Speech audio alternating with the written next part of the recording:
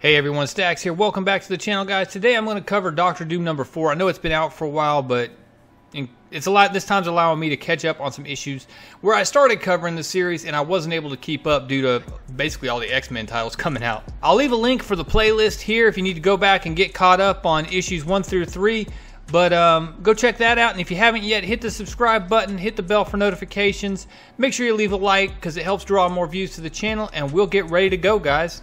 So your writer on this series is Christopher Cantwell, your artist is Salvador Larroca, and color artist Guru FX. So the book starts with this guy sleeping on a park bench, cop checking on him, making sure he hasn't died in the snow, and him living out of public bathrooms and taking pills and drinking and passing out in the middle of the subway down in New York.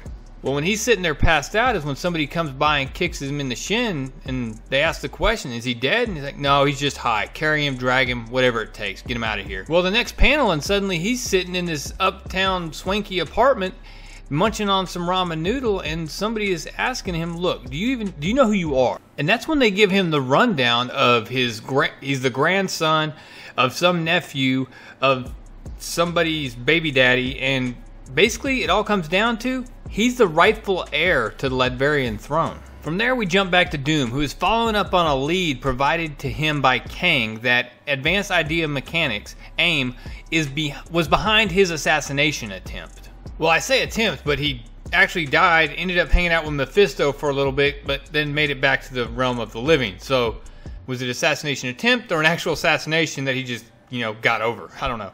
Anyways, well, Doom doesn't take any time blasting through the front door of A.I.M. He makes quick work of the front door guards and grabs this giant freaking weapon that they just apparently have behind the front desk, and then takes the elevator up to the next floor.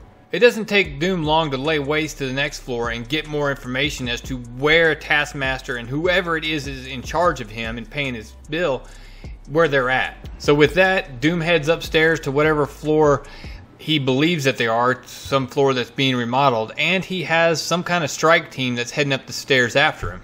Well, when they finally find Doom, takes fire, takes cover, and then unleashes just everything on them. He opens fire on them. He's hitting them with magic. He's hitting them with absolutely everything. Knees, fists, everything. Everything he's got, they're getting it. Until it gets to the point where Doom has laid waste to absolutely this entire strike team, and that is when Taskmaster shows up. Now, the conversation here with Taskmaster is short and sweet.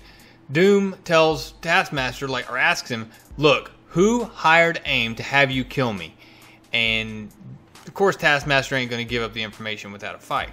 From there we jump to southern Latveria, where Victoria stands in front of an entire army that is trying to march on to Latveria, and she's not having it. It's here that you find out what this border nation is trying to do, though. They scooped up this dude off the streets, and now they're introducing him as the rightful ruler so that they can justify this pending invasion of Latveria. Well, his old boy sits here and tries to say, look, I want a peaceful transition. She's like, look, we're not transitioning anything. You're some bastard who was shot dead. And he replies, look, Destiny had other plans. She reminds him, look, your destiny is about to be you dying along here with your entire army. Well, that's when Silver Sable pops up and has to draw down on Victorious. Well, Victorious isn't having it. She blasts her out in the middle of the river and then dives in after her and attempts to drown her. The two end up throwing down and kicking up on one side of the river, and that's when they, are close and they can actually, just the two of them, talk. She says, look, you have no army and I won't let you kill my people. And that's when Silver Sable tells her, look, I'm confused myself. We gotta find Doom. Both of us.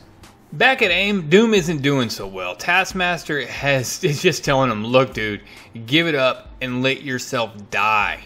And having already died once during this series, Doom has no intentions of going back. And then Taskmaster thinks he has a solution. He said, look, if you survive a headshot, it means I just have to take the whole head next time. Well, it's at this point that somehow Taskmaster lets his guard down and Doom manages to pull the shield from the wall and crack him right in the chest with it. And when he does, he falls backwards onto this fan and has pieces of metal jam up through his body. And I can't say that it's very well depicted exactly what happened here, But all I know is in the end, he fell.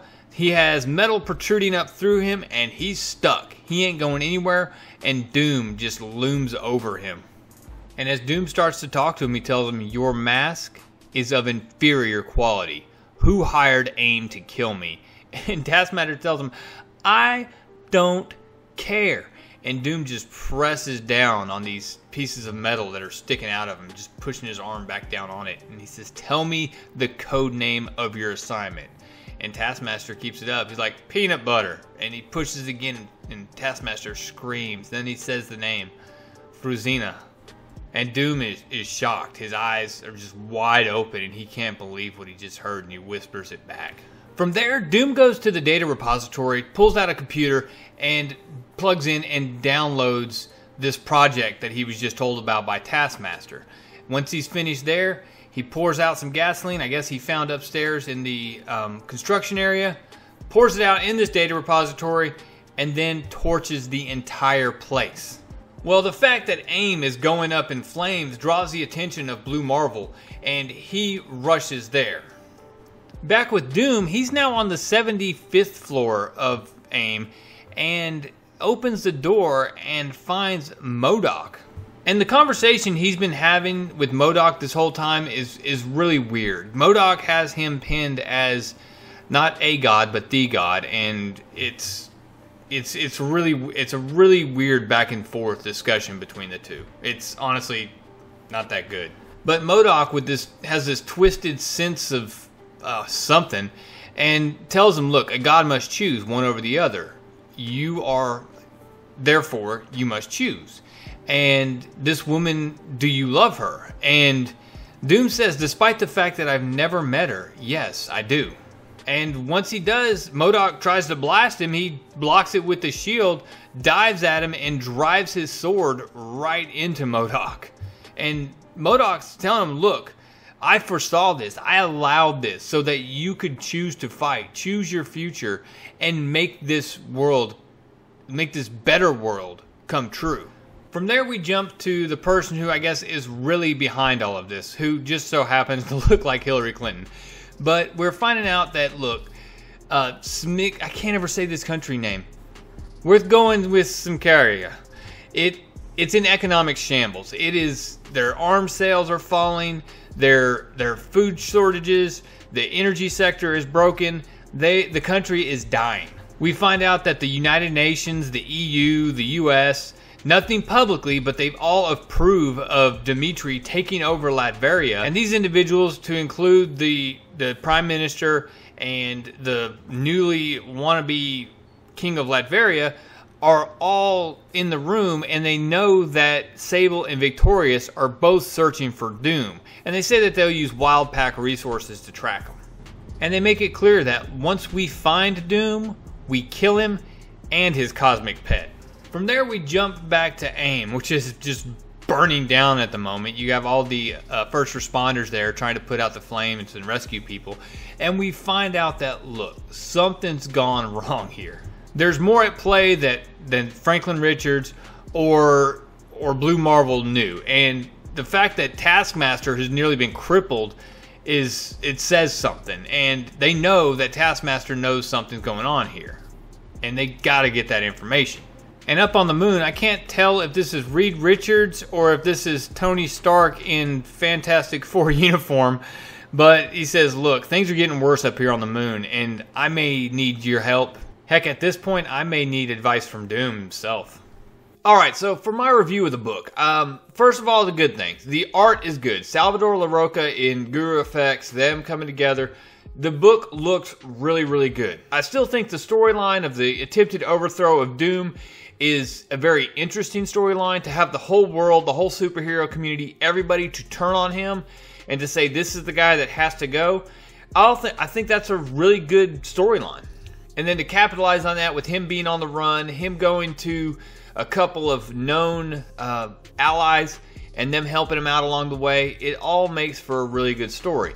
Now, what I don't like so far about this, I still think the idea of opening a black hole on the dark side of the moon in order to address global warming was a bad idea. I also gotta say, if I'm gonna see Doom defeat Taskmaster, it doesn't need to be in hand-to-hand combat. Doom needs to just straight up blow him away with some crazy magic and be done with it. There's no reason for him to go hand-to-hand versus Taskmaster. That's dumb. And a lot of that has to do with the fact that I'm tired of seeing Taskmaster used as the Brooklyn Brawler of the Marvel landscape. Anyways, guys, tell me what you thought about the book, and if you can, reach out to your local comic shops. Many of them have Instagram, Facebook, or whatever, and see if there are any back issues available. That's one way that we could reach out, see if they have anything available, and get some new books in our hands and help them out at the same time. Anyways, guys, that's all I got. Make sure you're subscribed, leave a like, and of course, comment down below, guys. I appreciate you checking out the video. Real Comic Stacks, out.